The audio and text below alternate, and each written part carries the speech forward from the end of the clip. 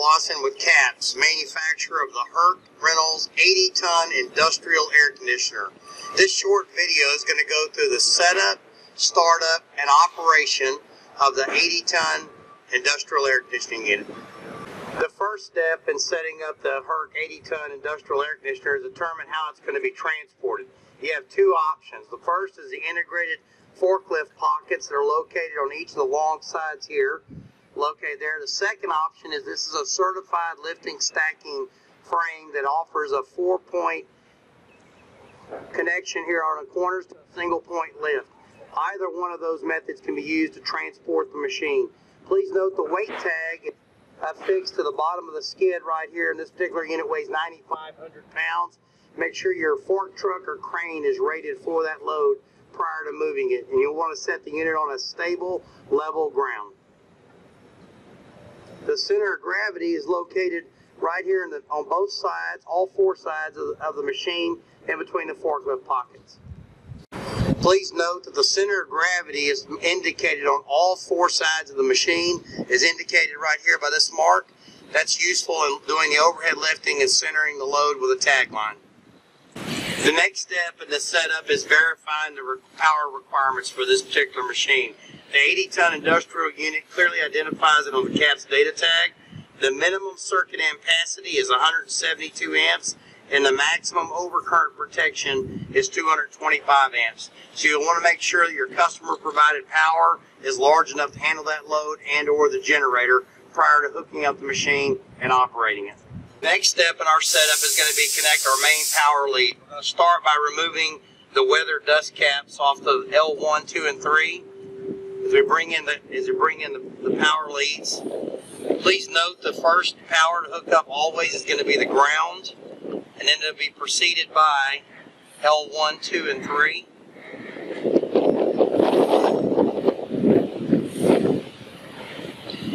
.460-volt three-phase. We verified the required ampacity. Now we've got it hooked up. We've currently got our power source locked out and tagged out.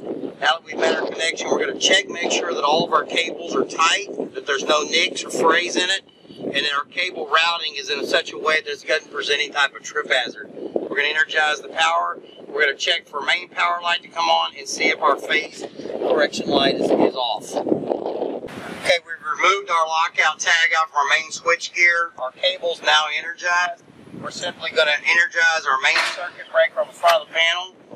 We get a power light indication, but we also get a power incorrect indication. That indicates that two of our phases are out of phase sequence. What we're going to do is turn the main power breaker off of the panel. We're going to disconnect power, lock and tag out power at our power source, and we're going to have to reverse two of these leads here. Please note you never want to change the cam locks as long as the cable has been energized. First A and B phase now. We've removed our lockout tag out from our main power source. Now we're going to energize our main breaker. Now we have a power light, and our phase incorrect light is now off. That indicates that our unit is phased correctly and ready to operate. Okay, our next setup is prior to startup is going to be, we've got two condensate traps that are located in our drain pan. As the air conditioning unit's operating, it's not only going to cool the air, but it's also going to dehumidify it. The 80-ton industrial unit makes a tremendous amount of water. Well, we want to verify, because of our high static fan, that this trap is actually primed. You just simply take a bottle of water or a water hose, put it inside the trap, and fill the trap completely full of water. Now, bear in mind that there's two. There's one on this side, one on the other side. You do the same thing for both sides. That way, when the machine's up and running, the trap's primed, all the water starts condensing inside the evaporator coil will actually come out and drain and can be plumbed to a sanitary surface or to a water hose.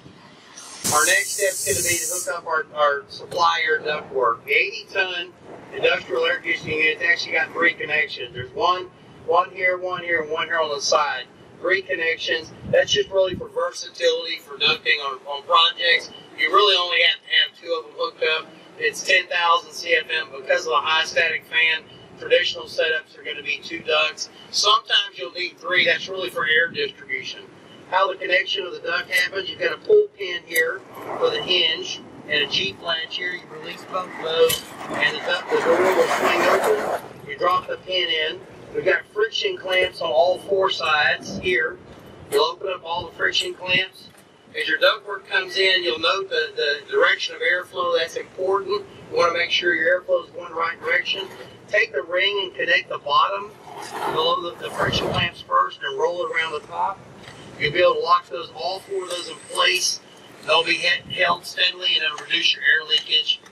And especially with these high static fans, you're going to want to make sure you get a good lockdown, good connection there. Then from there, we'll end up running the ductwork out and stretching it out to the project and ducting into the building, tent, or whatever service we're providing for conditioned air.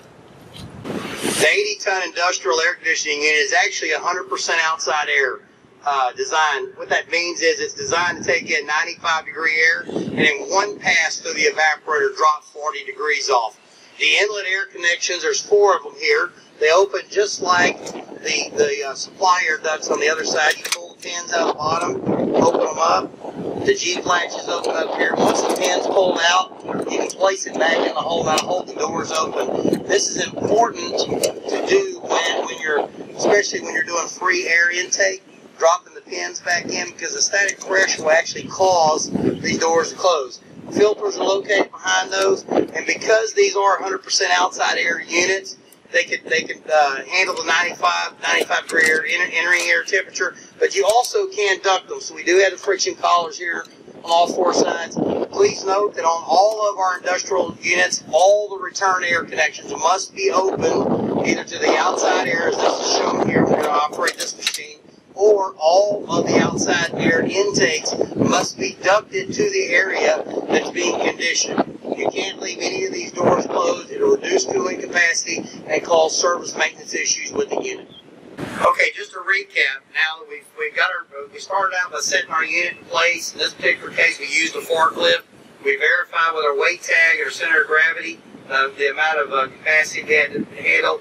Bear in mind, you can do the overhead lifting. We set this one in place with a forklift. Our next step was to verify our power requirements, which was 172 amps minimum circuit ampacity or 225 amp MOCP. We hooked up our power. We had our phase backwards, but we changed that around. So we're now properly powered up and phased correctly.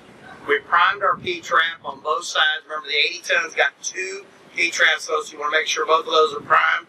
We ducted 2 of our supplies. We have 3 available. We hooked up 2 of them. And this installation, we're doing 100% outside air intake. So we'll take the 95 degree air in. It'll leave at 55 on the other side. Our next step in the process is startup. Fairly simple. At this point, we're just going to go to the main power disconnect here and turn the power on. Again, our main power light illuminates. Our phase incorrect light is off, so that gives us we're good to go. The next step is right here is our main system switch. We turn this on, and it will immediately turn our fan on. Now our blower's running. Remember that all room equipment, the indoor blower runs continuously because our return air sensor is inside the intake. Constantly got to be turning air over in order to control this. Okay, now that we've got our unit up and running with our high voltage, our fans running, now it's time to set our temperature control. All of our controls are low voltage panels, so we can remove our high voltage hot gloves. I've taken my liners off already. It just simply takes a straight screwdriver here. You'll notice it says temperature control enclosure, air sensor switch located inside. Just a twist lock quarter turn, open it up. The first thing you're going to see is you've got your entering and leaving air temperature. All of the industrial air conditioning units have the ability to control off of the hot temperature or entering air temperature or the cold leaving air temperature. Almost all cases it's going to be entering, but some specialty process applications you'll be in leaving. In this case here we're going to be in entering. So once we've got it turned and entering, we're going to go through the setup of the temperature controller, use the Siemens logo temperature controller, and we'll go through the set point configuration next. The next step is going to be to set our temperature inside our microprocessor. So what you're going to do is hold down the escape button, and then you'll use the up and down, or the down arrow. That takes it to 56. Go down the other direction. One more time. One more time. That'll take you to 54. So then after you've got it set in, we'll set it at 55. Then you're going to release the escape button, push the green OK. So our temperature currently out here is 98 degrees. Our set point is 55. We have it set for entering air condition here. The microprocessor will go through a startup delay, and you'll hear the first compressors coming on. The 80-ton machine's a 4-stage machine. So it's got 4 20-ton compressors. Those will load up individually off the processor, and the processor also will start the condenser fans, which has 6 of them on top. That's based on head pressure. So as the head pressure comes up after the compressor starts, then systematically the condenser fans will come on. There's our first compressor. There's our first condenser fans, and it'll continue to operate until it reaches an entering air temperature of 55 degrees.